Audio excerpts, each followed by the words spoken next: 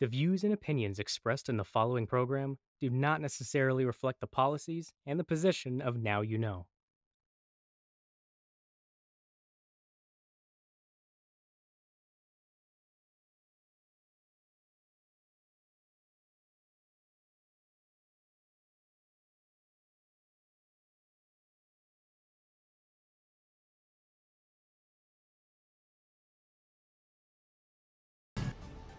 Good evening and welcome to Viewpoint. Together with experts and newsmakers, we'll make sense of the week's biggest issues and stories.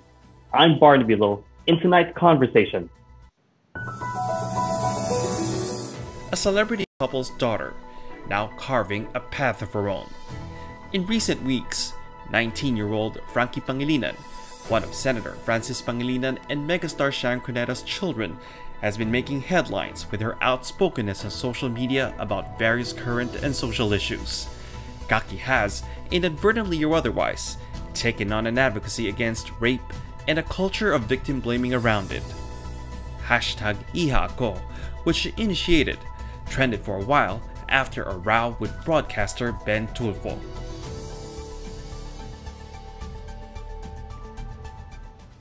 So tonight we have live via Skype none other than Frankie Pangilinan, and she was just laughing because she flipped her camera.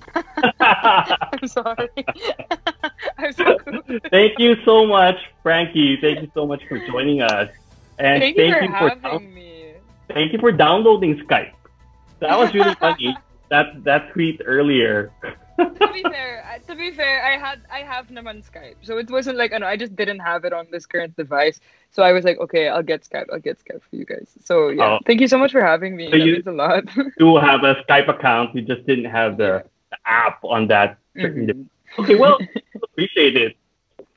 We really do. I think it means a lot that I'm able to be here with you guys. Like, thank you. Thank you. Okay, I mean, there's really a lot to cover. I have like 5 pages of notes here, and I interviewed Maria Ressa like a couple of weeks ago, and I had 4 pages. So there's really a lot. Wait, okay. Hold on. I don't believe. I'm kidding. I'm kidding. But maybe let's start with the advocacy that you started. I mean, I think it might have been inadvertent on your part, but correct me if I'm wrong. But this hashtag, Ihako, I think a lot of people already know about it. A lot of people are aware how it came about, but maybe for the benefit of those watching us who might not be aware exactly how it came about, maybe let's refresh their memory. Okay, so I think the first wave of it was I saw this tweet by Rappler, fitting Maria Ressa. I saw this tweet which is they published this article that was outlining how a Lukban police station published a post on Facebook, I believe, that was it was really poorly phrased as well. Like, I felt like it was really unprofessional, and like it bothered to the extent that that's an authority figure. Like, that's the establishment that we go to in order to feel safe and secure, right? Like, that's the police. You go there so that you know that your rights are being protected, and you know that that's where you go when you feel violated or when you feel like, and things like that. And so for them to make a post that was like, kayo naman mga girls, wag naman kayong sumuot ng mga short shorts. That's exactly what it said, I think. And so it just irked me like to my very core, because I just felt like this is so wrong, because that's a place, like I said, that's a place where we go to feel safe. Like, that's number one. Those are the people who you would go to if you were assaulted, right? Like, that's who you're expected to go to. And it's like, so I felt like I had to comment on that. So I quote tweeted that, and I just said, stop teaching women how to dress and start teaching people not to rape. And I felt like that tweet, it kind of went on its own. I'm not the first person to have said that, and I know that. And it's like, I just kind of wanted to reinforce it, because I can't believe, or I mean, I can believe, but I don't want to believe that people still believe in like that, And so it garnered some reactions, and like it got some retweets and some likes and things and some support already. And I thought that was it. I thought that that was. I actually saw that tweet, and I also thought that was it. But then yeah, go right? ahead.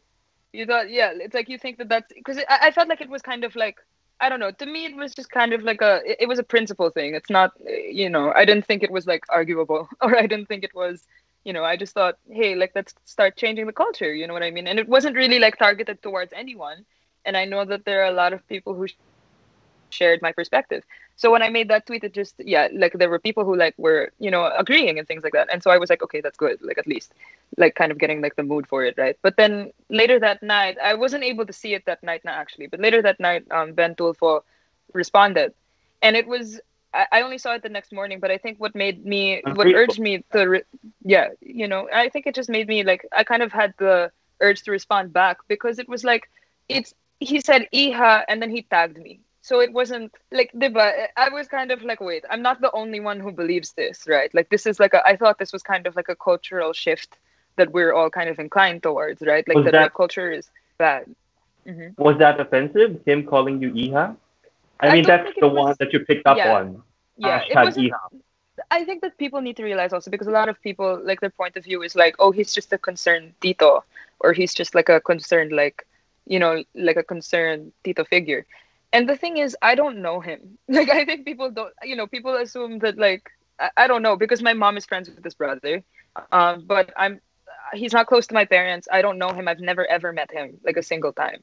And so to be called, like, Iha and then singled out like that in such a way, I felt like it was so, like, out of, you know what I mean? Like, out of bounds. Like, why are you only responding to me when there's clearly so many people who agree with the point, right? There's clearly, and I felt also, like, the same kind of, like urge to like respond again like to the Lukban police thing, because he's a public figure, and I figured like public figure shouldn't be like, it was kind of irresponsible, I think, for someone with such a do you mind if I read his tweet?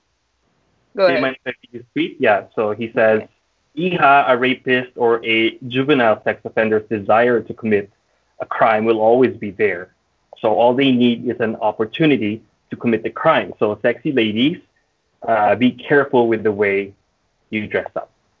Yeah, I just think that the nuances. Felt that a lot of that was wrong. Yeah, the nuances were just very much. I felt like it was just irresponsibly composed for a public figure, especially, and I felt the need to respond because there were people also tagging me in it and going like, "Hey, this isn't okay," right? And I was like, "Yeah, that's not okay," because I think that his point of view applies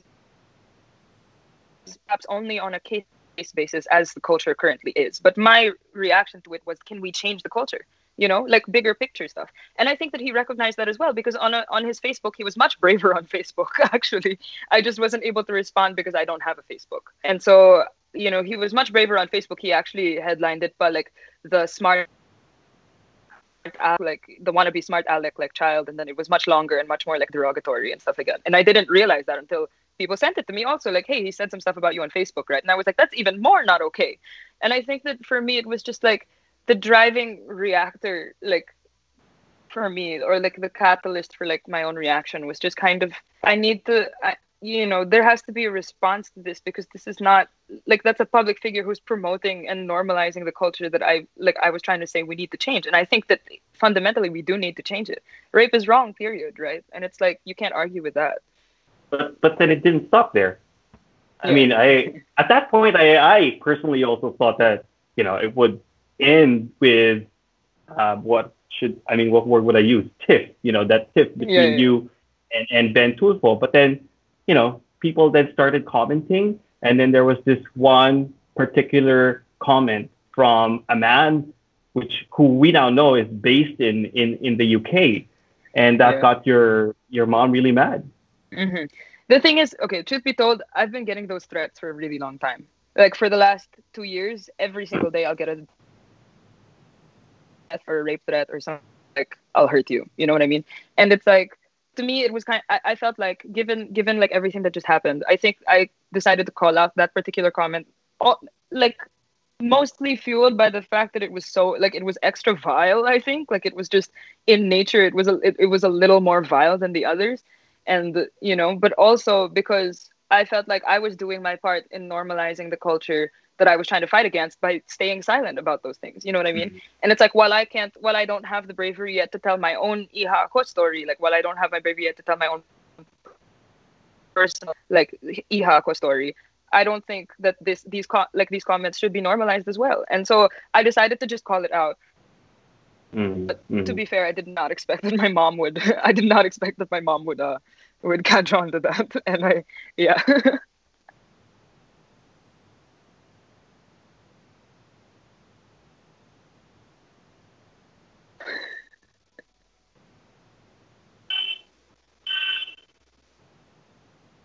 Sorry, there. Yeah.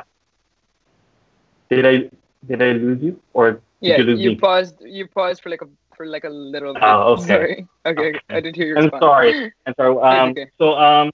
What was I saying? Yeah. So I was asking if you felt that that was a real threat to rape you, or if you thought that that was just a vile comment, because your Yeah, mom obviously thought that that was a threat, and she took it seriously. yeah. And I mean, the thing is, to me, I don't think either way. I don't think it's acceptable.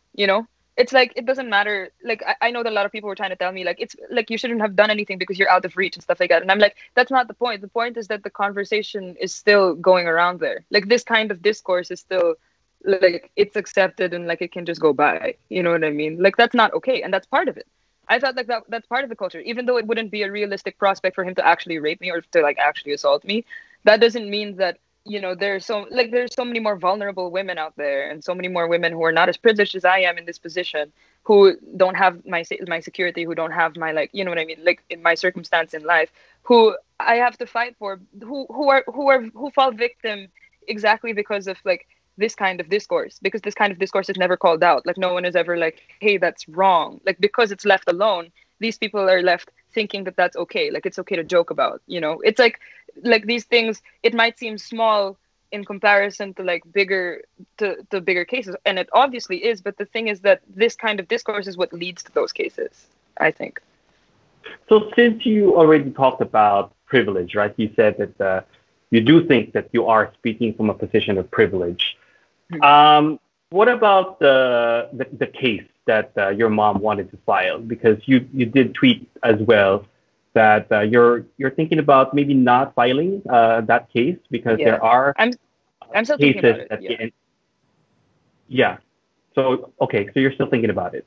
Yeah, I'm still thinking about it because I think that it honestly didn't come to my attention. Like I didn't read many of her follow-up posts because I was actually very uncomfortable by the fact that a lot of it was kind of being publicized.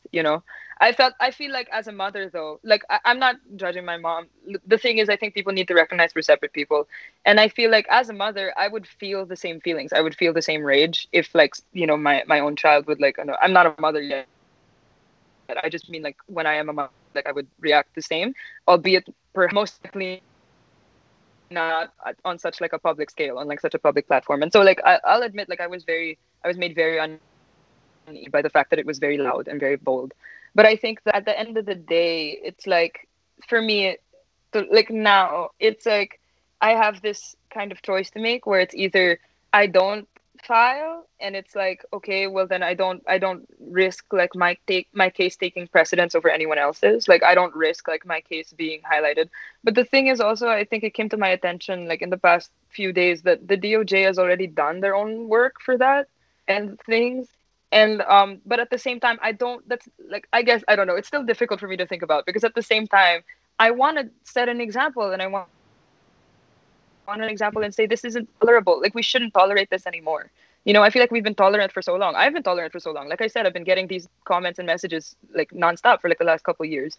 And I think that even before the conversation, even before Ihako, I've been getting messages like this, like nonstop. And I was just kind of ignoring it and trying to be like, okay, like, but the truth is those people are still out there. Like even if they can't touch me directly, they could hurt anybody else. And I don't want to, it's like I don't want to look not necessarily weak, but I want to set that example where we need to start fighting back for our rights, and we need to start fighting back for like our own safety and security, and this kind of behavior shouldn't be tolerated anymore.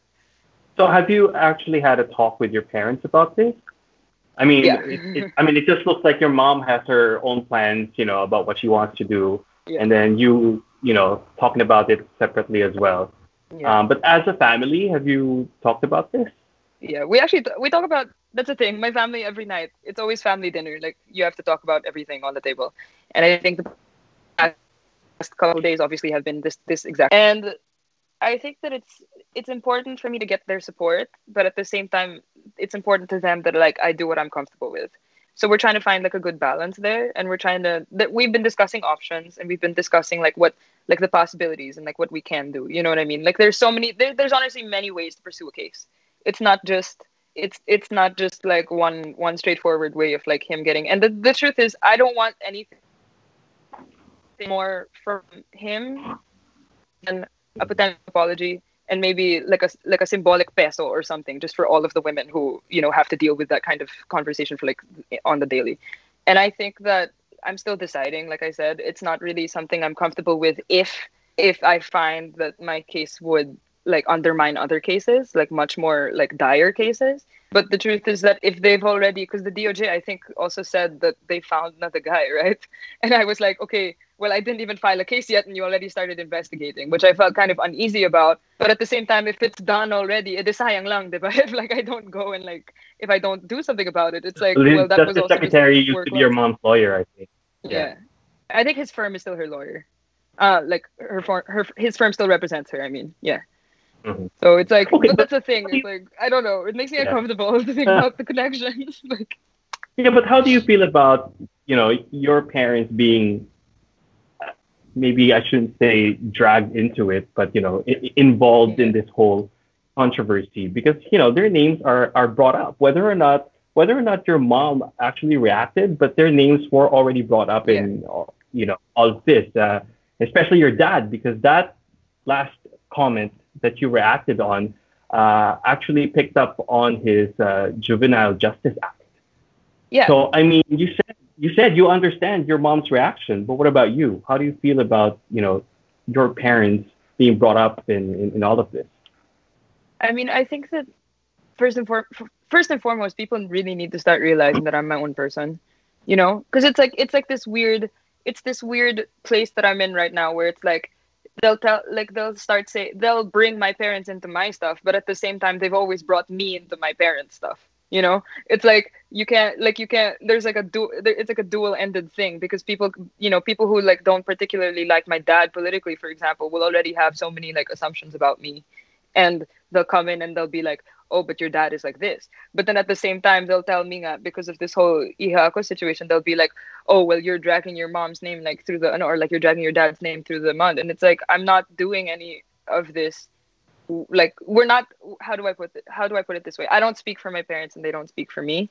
Like, a lot of the times, obviously, because we're family, like our interests will align, and our end goals and objectives will like inevitably align, because I feel like we share the same values and we share the same morals. I mean, that's what makes a family, right? And like we're all tied together because we love each other. But at the same time, you know, people need to start recognizing that I might be young, but I'm an adult. I'm 19, you know, and I have my own. That's the thing. It's like it's vice versa, right? Like the stuff that I say doesn't necessarily reflect the way that they think, and the stuff that they say doesn't necessarily reflect what I think. I mean, it just seems like your values, like you said, do align with your parents, and especially with your dad. But is there something that you don't agree on? There's a lot of things actually we don't agree on. Actually, I probably fight with my dad more than anyone else, which is funny. And I know that people don't. Yeah, I really do. And it's like people don't see that. You know what I mean? People don't like really process that because they think like, no. But like, I think that's where it comes from. Because the thing is, you have to understand, as their kid, therefore everything I am is them, right? So it's like, I think a lot of people saw that, especially because a lot of the time it was like, oh, you're Kiko's daughter, whenever I would say something bold. And then my mom came out and this happened. And now they're like, oh, you know, it's kind of like, my mom likes to say that I got her heart, but I got my dad's brain. Not to say that my mom is stupid. It's just that I think of, like, my mom is like the smartest person I know, honestly. My mom is gay. But it's like, the way that I think is very much like my dad, and the way that I feel is very much like my mom. And I think that it's like you have an activist heart, because you know your dad was an activist when he was in college, and what you're doing right now online, I would describe as activism. You know. Yeah, the thing is, I don't want to invalidate people also who've been devoting like their whole lives to this. You know what I mean? I mean, it's like, in a way, I guess I've devoted my whole life to my own principles, but I've never really devoted it to any particular movement. And there are people who've like really worked so hard, and like, you know, who are really activists, and they work so, and I look up to them so much. And to me, I guess that's what it is. Like, in my heart, I'm just always going to fight for what I believe is right. I'm not, to me, it's like a matter, like I said, it's a matter of principle. It's not a matter of politics. Like, I don't really care about your politics as long as what you like. It's just what I see as right and wrong. You know what I mean? It's like I'll call things out. I'll hold people accountable. Like for my own, like as much as I can personally as a single person. Like, but I think that yeah, a lot. I guess it's hard also because I get, obviously my dad's a leader of the opposition, so I can't really like say I have no political alliances. But the truth is, I don't have any affiliations. It's like us, you know what I mean? I'm not even indebted to my father. I'm not like, it's not like he makes me agree with him. It's not like he makes me like all these things. A lot of people think that we have like ongoing conversations about issues and things, but the truth is, even when I was what is that 12, 13, when the Napoles case was coming out, diba, I would check the newspaper like every single day to see if my dad's name was there because I was scared. I was like, is my dad corrupt? Like, is what's happening, diba? And like thankfully it never came up. Even at that age, you were so incredibly aware of what was happening around you. And just the other day, you tweeted notes from when you were 11. Yeah. Notes from when you were at the impeachment trial of former Chief Justice Renato Corona. Yeah. Should I quote from those notes? Please do. Oh my God. I mean, it's actually quite funny, I mean, it's like 7 pages, I think, or 8 pages. But you were mentioning that the senators appeared to prefer Starbucks coffee. Yeah. I mean, that's a really good observation. I think I was just, that's the thing. Like, my mind was always kind of, like, obviously I was engrossed in, like, in the actual, like, depth of it. Like, I was there, I was listening, But at the same time, I think I found something oddly poetic in, like, pointing out the details that, I remember, I have a vague memory of me writing things down and being like, wow, no one will have known this. Like, because I think I kind of wanted to, like, mark that in my memory as something that, like, kids don't really get to experience. And I think in a way that's exactly what my privilege has gotten me also. Like, a lot of people will argue that I don't understand things because of my privilege, and I understand, and like that's true. Like, there's a lot of experiences that I will never have, or like that I've never had because I'm not not masa. Like, I'm privileged, obviously, given who my parents are and like my position. But the truth is that privilege in itself also gave me this education. It gave me that kind of education that's like never going to be replicated again. Like I can't name another 11-year-old who was there that day, like sitting there like with me, like taking down notes. And it's like it's something that inspires me, but also something that I kind of like feel this weird responsibility. Like, I don't want to be a waste of that privilege. I don't want to be a waste of those experiences. I covered that impeachment trial. I don't remember many notes. Oh my gosh. It's really so funny. You know what? I mean, it's really admirable for an 11-year-old, to have all these notes. But I mean, it's not just about Starbucks, obviously. Mm-hmm. There's a lot of depth in these notes. Yeah, I got tired towards the end, if you notice. I was just like, I just listed down their votes. I wasn't going to do like individual commentary because I just wanted to listen. But that's the thing. Like, but you've always been this way. Sorry?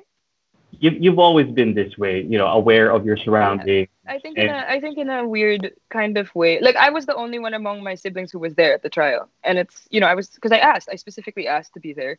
And I would spend a lot of my time either in ABS-CBN with mom or at the Senate with dad. Like, I would be like in between, because I wanted to learn about that stuff. Because I think that's when it's around that age that I started to realize, especially with my dad leaving like his transcripts around, and like to this day, like he'll leave them around and I'll read them and I'll pick them up because I kind of realized that's an education in itself.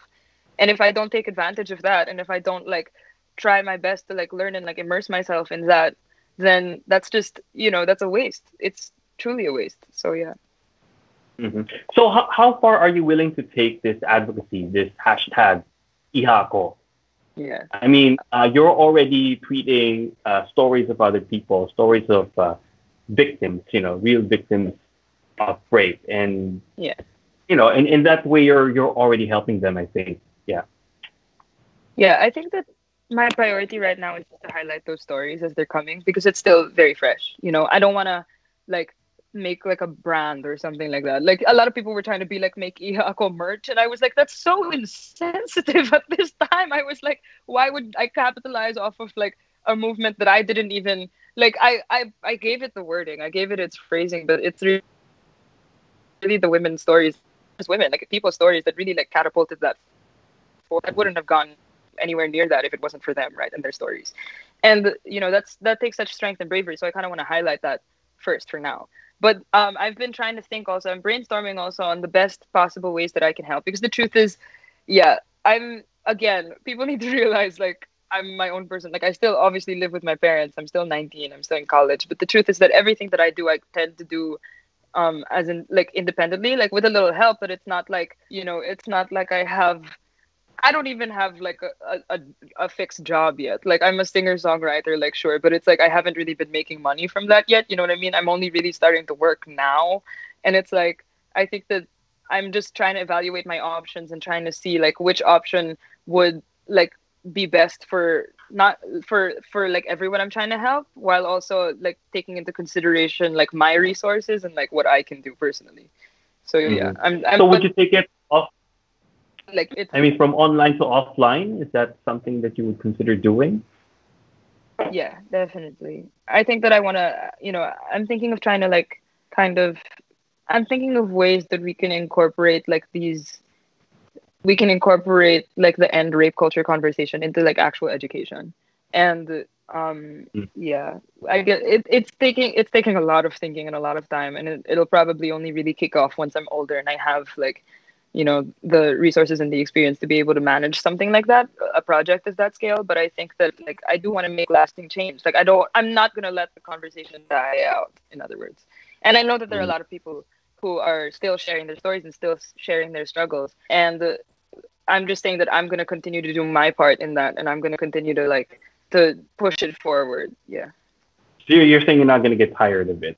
And actually, you had commented on something that President Duterte said just yesterday. But I'm not really clear what your stand is, because you had 2 tweets about it, or 4 tweets. Yeah. But President Duterte did say that we should end in so many words, he said that we should not tolerate the culture of victim blaming. Which is obviously what your stand is with regards to the issue of rape. But I think you said that you're not so sure how to react to his statement. Yeah. I think I'm still kind of mulling it over, because the truth is that he's shown us a track record of doing exactly the opposite. He's shown us a continued track record of making rape jokes and making like furthering the rape discussion. And it's like normalizing it, and it's like for our leader to be normalized, to have normalized that discussion several instances in the past, and for several years.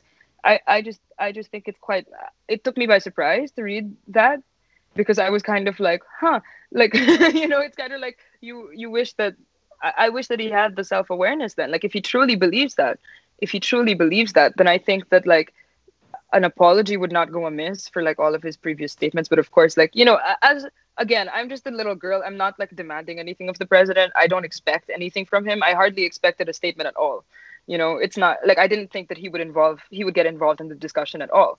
So that's why I guess I said, I prefaced that early, my first tweet, I think, with like the whole, it's hypocritical, like, given the track record. But then like I concluded it with a thank you. But then I took that back also, because I was like, okay, wait, because I know that he's admitted the rape before, and I know that he's admitted the and aside from that, like, even if people will like find excuses for that, which I'm not sure how you can find excuses for that. Like, he's also just numerous times on the public sphere like reiterated how like rape is unavoidable because there's like so many beautiful women, and like how so many insensitive comments also about shooting women, and things like that. And I just felt like literally you can Google it, there's so many. Like, I was so it's overwhelming. Like, you'd think that there was like one snide remark. It's repeated behavior. And the thing about repeated behavior is it shows a pattern, right? It shows a pattern of like what you actually like. It can't be just a joke therefore anymore. Like, I think that's just like inside. And so that repetitive like normalizing of that culture and the repetitive kind of pushing of that narrative is not acceptable to me. But at the same time, I kind of want to take this statement for the value that I believe it still has while he holds office. Like, as a president, that statement still has some sort of value, regardless of how hypocritical he might be as a figure. He's still our he's still our head of state. And I think that given his position and given the honor that I know the president of the Philippines deserves and has, I just hope that he can, like, he continues to show us examples of this as opposed to his past, you know. And yeah. Okay, I'm gonna use that to segue into a segment that we don't do here really, but the spirit of this show wanted me to do. He said an iteration of Tito Boy Abunda's fast talk. Fast talk. Ooh, okay. Fun. but on current events and social issues. Gotcha. Yeah? Okay. Yeah? Yeah. So maybe I don't know, give it a minute each for Okay. for each topic. Yeah. Sure. And some of these topics actually you've already tweeted about. So okay, anti-terror bill. Okay, so with an administration that has a track record of abuse already, of abusing our laws as they stand and stuff like that, giving them a law that would therefore like enable like further abuse, I think it's just wrong. The truth is that I'm not against a terror bill. I'm just against this bill. And I don't think that, you know, it's like we need a terror bill, like that's true, but do we need right now this pandemic? I just feel like, again, it's the priorities that are kind of convoluted, you know what I mean? And we do need a terror bill that kind of addresses all of our concerns against terrorism, because terrorism is a horrible thing. But the truth is that given the track record, as I said, of that abuse, it could very, very easily be used against people, against opposition people, against people who would just like, who express dissent against the government. And so I just think that, you know, it's not necessarily throw away any terror bill, period. It's just, can we rewrite this one, please? And I think this one needs to be vetoed immediately. Okay, rewriting. About changing the name of Nino Aquino International Airport to they've already made an acronym out of it, to Papa P. Yeah. I think that I tweeted already yesterday about this, but I think that you don't even have to support the Aquinos. You don't have to like the Aquinos to admit that renaming an airport is the last thing we need to be worrying about right now. You know, given the pandemic, given how we've handled this pandemic, I feel like efforts could be redirected towards there. Like we need to address this head on. It's a global pandemic, and we literally, I think 34,000 cases na ba tayo? And we haven't even mass tested, right? Yeah, I think it's already at 34,000. Yeah, and there's been no mass testing. The truth is also, in the Bayanihan Hilas 1 Act, we gave him special powers precisely, like, given that that mass testing would be carried out, and given all of these provisions, right? Like that frontliners would be properly compensated, none of which happened. And, you know, that's already expired. The Bayanihan Hilas 1 Act has expired, 90 days have passed. And I just think that renaming an airport is not the priority right now. It's not even about getting political, you know. I think that we can all acknowledge that is not the number one priority right now for Filipinos. I was going to ask you about the government handling of the pandemic, but you already answered that. Sorry. 2 in 1.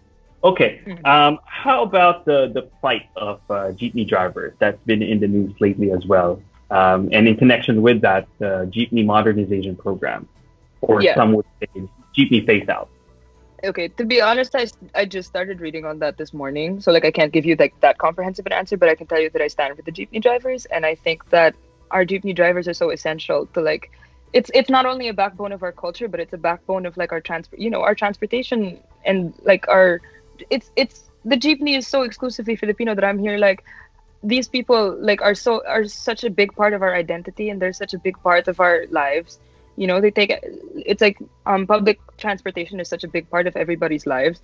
And I know that there's some people also in the administration who would deny that, or who would like try to refute that. But you have to acknowledge public transportation is essential. And I think that if they're not getting properly compensated, and if they're not getting their rights, then that's just unfair. Mm-hmm. Okay, West Philippine Sea. The good one. It's ours. It's ours. I think that inevitably, like, because there's so many countries that are involved in it, right? Like but I think that the primary kind of, not an antagonist. No, yeah, antagonist. I think that the primary threat would be China. I particularly don't like how hostile those relations have become. Like how like when the fishermen, right? How long ago was that? I forget their names. I'm so sorry. But yeah, the fishermen who were literally like driven out like by Chinese military, and I'm like, that's not that's that one. incredible. Okay. Look, Yeah, there's been many incidents. There have been many incidents actually. Sorry. Last year was the Yeah, fishermen there've who been so got many banned. incidents. Yeah. Yeah, exactly. And there's so like that's the thing though. It's like, you know, it's repeated hostile behavior, and I just think that that's not.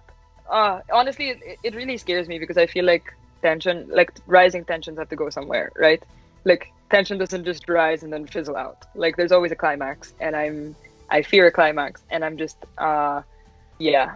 But I think it's ours, and I think that even if you don't think it's ours, you know, like hostile actions like that are not like shouldn't be tolerated again. And I just it's just not right.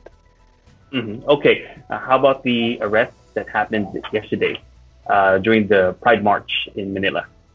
Oh, there. Pride is also a protest. Oh, maybe maybe the 60,000 arrests that have already happened during this lockdown. Yeah, there's so many, right? And I think that a lot of them were I think that what irked me particularly about the Pride protest arrests is that there's literally videos of them asking like, why are we being arrested, right? Like there was like a iPhone camera video of someone just being like, bakit po silang inaaresto? Like why is this happening now? And they couldn't give an answer.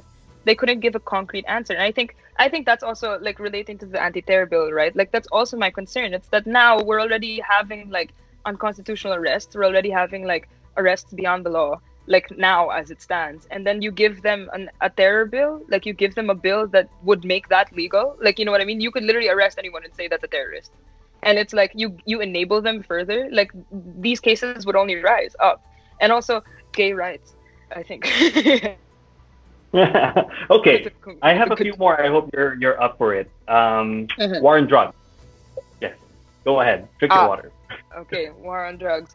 Sorry, I think that the war on drugs is also a failure. I think that the war on drugs, war on drugs is essential. Okay, that's essential. You know what I mean? Drugs are legal, like fine. But the way that this administration has handled this, you can't see. That's the thing to me. I think it's like you can't excuse 30,000 dead. Sorry, hold on. Go ahead. I was talking so fast. My bad for making you talk so much. No, don't worry, that's me. But I think that's my point, right? It's like you can't excuse 30,000 deaths that are extrajudicial, and I think that fundamentally that's where also my attitude against this administration comes from, because it's like, you know, it's just, where do you stand in the face of mass murder? My dad says that a lot. It's like, where do you stand? You know, are you for mass murder? And I think it's well, are you? I'm not. Okay, good.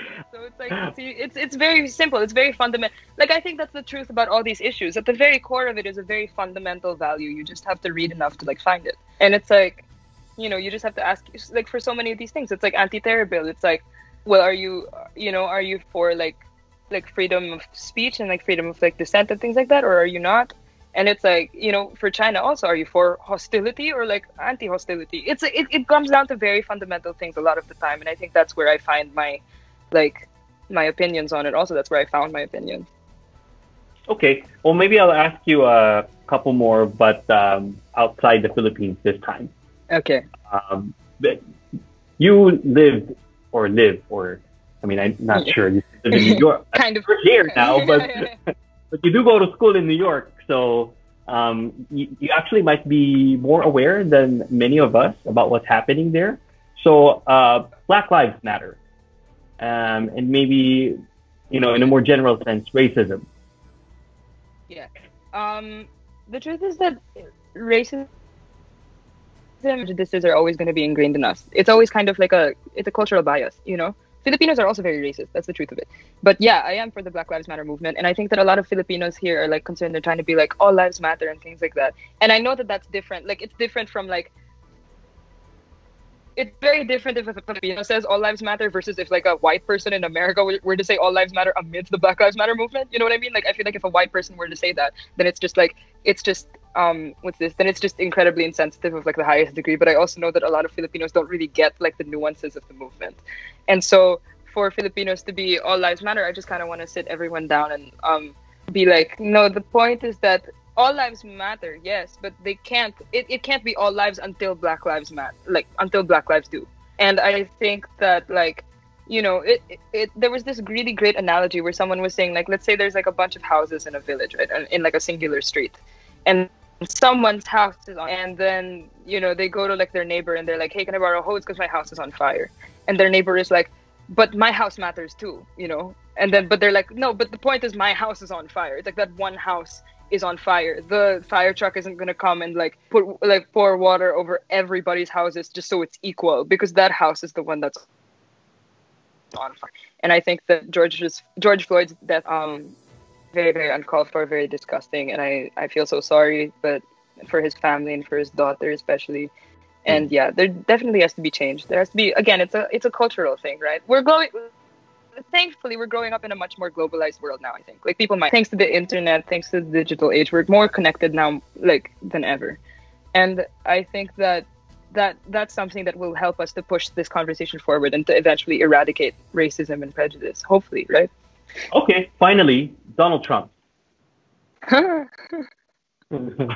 Oh my god. Like honestly, I'm just kind of like that.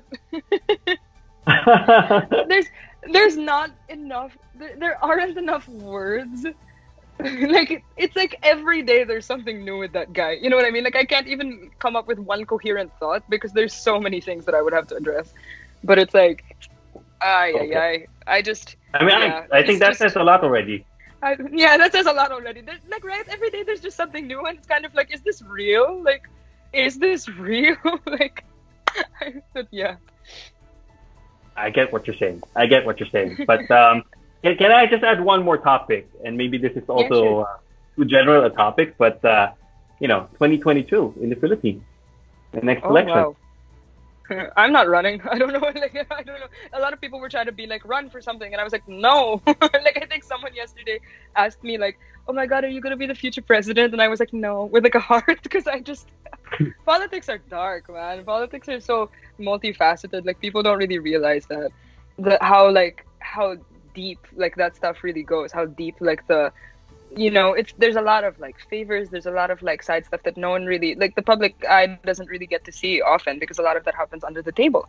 And it's like, I'm thankful to have my dad to look up to, he's literally the moral standards in this house are too high, and I just can't like he's never once made like a mistake. I remember being 7 and asking Dad, like, did you ever do anything that you regret? And like he just straight up looks at me, cold hard stare, and goes, no. And I was like, shaken to my core, like, oh, that's great. But like it's true, even his mistakes, like when we ask him, or like when he'll make me cuento over like wine, like we have those conversations a lot, like after dinner wine night, like just me and Dad, because I'm his only drinking buddy in the house.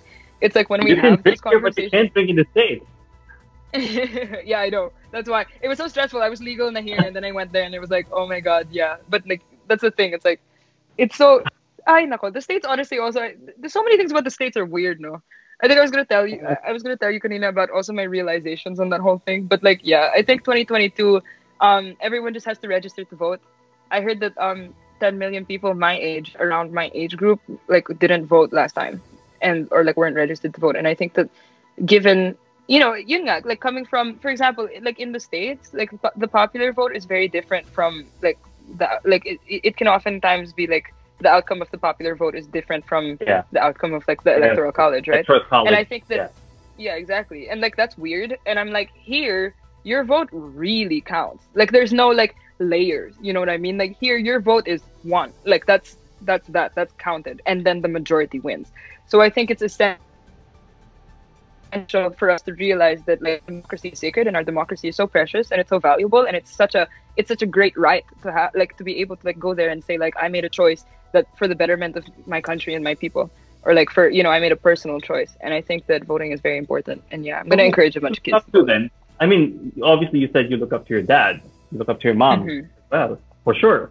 But among young Filipino leaders that you see now, who do you look up to? Vico Soto.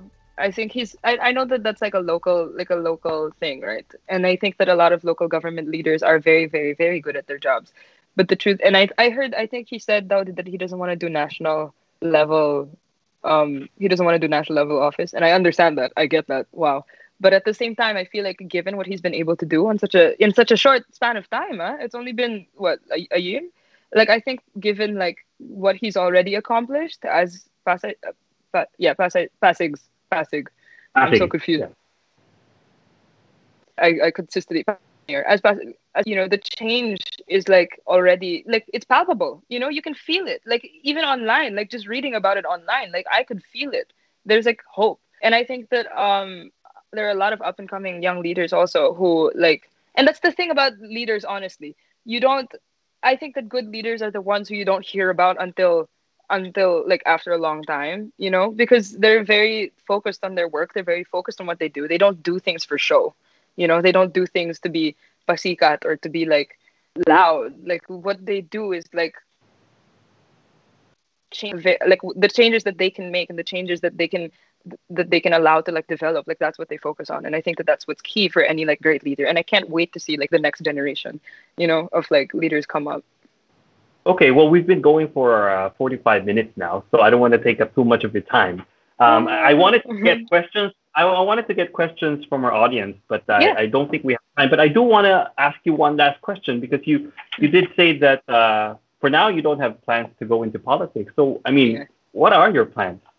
How do you I'm writing an album. I think, no, that's the thing. A couple weeks ago, I was very apprehensive, and I was kind of lying in bed, and I was kind of feeling very insecure, because I was like, do I have to run for public office now in order to have a valid opinion?